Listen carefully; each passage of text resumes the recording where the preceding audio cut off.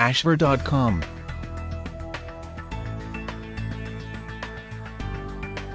Hello, welcome to ashver.com. You are watching an interesting video about short-term fasting can make chemotherapy safer and more effective. Please read the disclaimer carefully.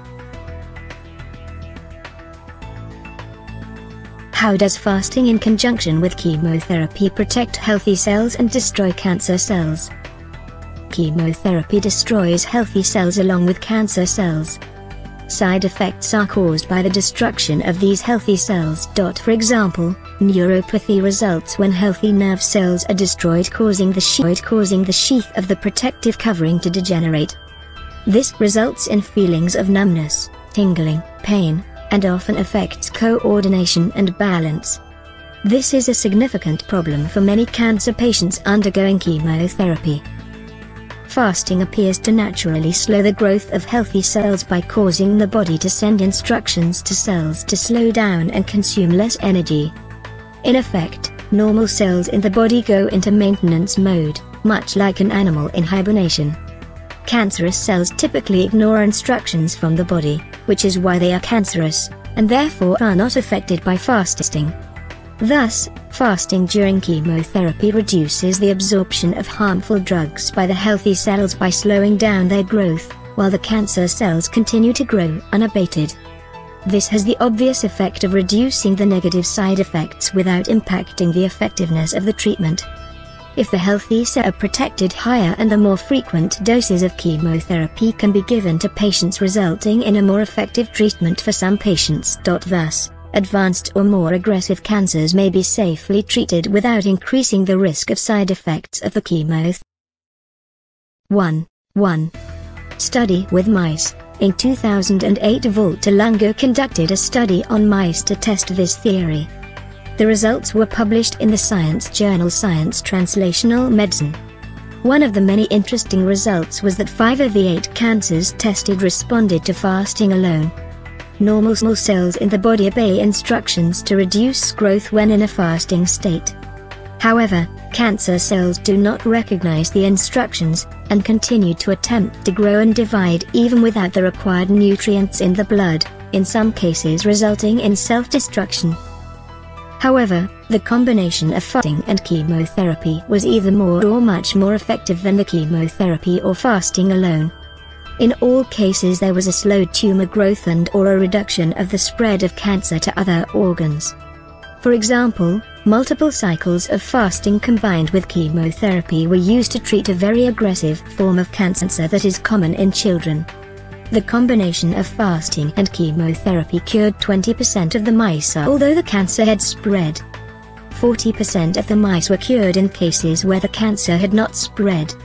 The interesting thing about these results were that none of the mice survived that were treated with chemotherapy alone.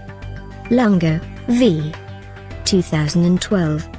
Fasting cycles retard growth of tumors and sensitize a range of cancer cell types to chemotherapy. Science Translational. 2. Small study with humans. In 2010, a case report published in the journal Aging involved 10 individuals going through treatment for breast, ovarian, lung, and several other types of cancer. The patients fasted for periods ranging from 48 to 140 hours before and 556 hours following chemotherapy. None of the patients had adverse effects from the fasting, other than the expected hunger and lightheadedness. 6 of the patients went through therapy both with and without fasting for different cycles. Uniformly, the patients reported fewer to no negative side effects of the chemo while fasting. For example, one breast cancer patient felt so bad after second and third treatments, without fasting, that she had to stop working. When she resumed fasting for her 4th cycle, she reported feeling much better, even though each cycle of treatment typically causes the effects to get worse due to cumulative toxicity. This response was typical for all the patients undergoing. 3. Self-reported results. Many people on forums expressed positive results with the fasting. For example, A man in his 80s said he had been so tired during his first sessions that he could barely get out of bed. When he tried fasting, he felt so much better that he was able to play an entire game of golf and went from being a very cranky person to feeling much happier. One woman going through breast cancer fasted for the first 2 treatments but not for the third. After the third one she had headaches, much more fatigue, and felt nauseous. She immediately resumed fasting, and felt much better for the remainder of her treatment. Current clinical trials. Several clinical trials are currently being performed at multiple cancer centers and research hospitals.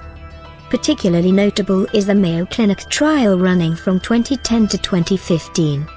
Another important study is now being done at the USC Norris Comprehensive Cancer Center. The treatments being studied are for breast, urinary tract, and ovarian cancer. An initial phase has been completed, although it was merely to verify that patients can tolerate a 3-day short-term fast of 2 days before and 1 day after treatment. Dangers of fasting during chemotherapy. In certain cases there may be risks associated with fasting during chemotherapy, so always check with your doctor before making your own decision. For example, fasting can be dangerous to patients with diabetes, who have experienced significant weight loss due to illness, are on medication that must be taken with food, or are at risk of low blood pressure. My personal experience.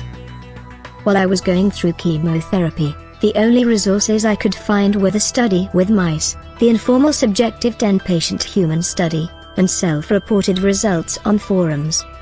Furthermore, I didn't find any of this information until after my first round of chemotherapy. When I asked my oncologist for information about the study, she brushed me off and told me to contact the Nutrition Counseling Center, although she did acknowledge that she didn't see any dangers of fasting, other than predicting even more discomfort than chemo normally causes. The center responded as if I was crazy, and simply told me to drink a lot of milkshakes and other high-calorie foods to maintain my weight, in spite of the fact that I maintained a healthy weight through my entire treatment. Based upon the available information, and since I did not fall into any of the high-risk categories for fasting, I made the decision to try it. During my treatment, my oncologist did not ask about my diet at any point. Furthermore, I did not have any significant weight loss due to the anti-nausea drugs and steroids. Rather, they made me eat like a football player, and I had frequent blood tests. I fasted 2 days before, the day of chemotherapy, and at least 24 hours after. I'm not a person that had ever fasted before, and cannot bear it during my normal life, but I was so desperate to minimize any permanent damage, such as neuropathy, that I was able to force myself through it. There are many people that took the same drugs who are now using a cane or a wheelchair for life due to permanent neuropathy. In fact, since it was so common, my oncologist routinely asked how my neuropathy was, despite the fact that I kept telling her I didn't have it at all.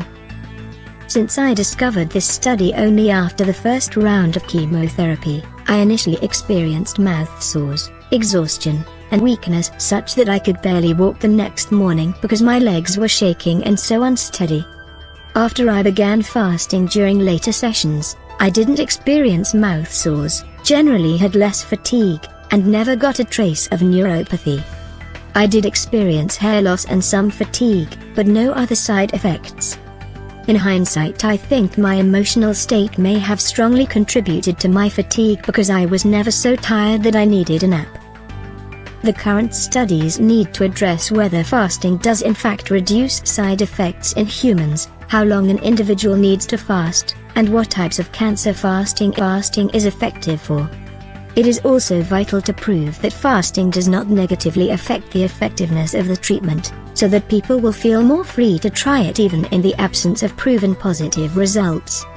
Also, some research is being done to develop drugs that will put cells into a fasting-like maintenance mode, so people who otherwise could not tolerate fasting could still benefit from the. Thank you for watching this video.